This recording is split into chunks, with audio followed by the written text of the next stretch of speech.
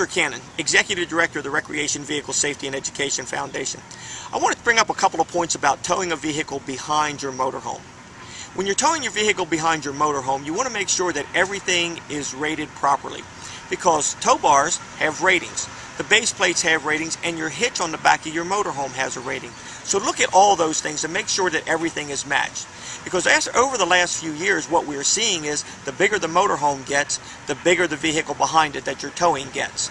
So you want to be careful and make sure that your tow bar is rated for the vehicle that you are towing.